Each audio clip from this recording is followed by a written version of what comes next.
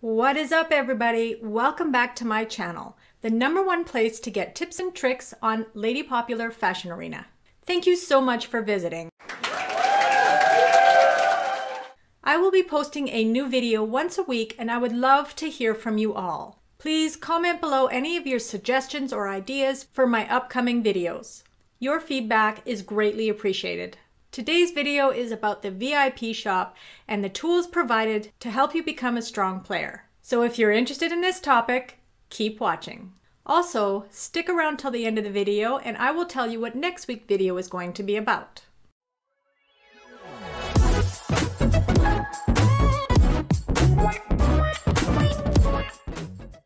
Okay, so there are a few tools in the VIP shop that will help you become a stronger player. However, the majority of these tools will cost you diamonds. So if you are not a diamond purchaser, this video may not be for you. So the first category is exchange diamonds. I never use this tool because I feel it is a waste. So we'll just skip to the popularity boosters. Fortunately, you can purchase the 15% boosters that will last for 4 hours with game dollars. The price will vary depending on your lady's level. Otherwise, you can purchase the 15% booster that lasts 8 hours for 2 diamonds or a 30% booster that lasts for 8 hours for 5 diamonds. These are helpful in the fashion arena because they will increase your popularity points and give you a greater chance to win. I will also activate these when we have club fights. Moving on to the talents. These can only be purchased with diamonds. The charisma is a good tool when you are trying to get votes in the fashion podium. This will increase your maximum votes from 3 to 5. By the way, if you are trying for the fashion podium, communicate that with your club president, as she may be able to help you with that by activating the club talent charismatic for 24 hours.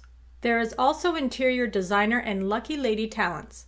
These are the two that I always use because they give 30% more dollars in your apartment and the beauty pageant duels.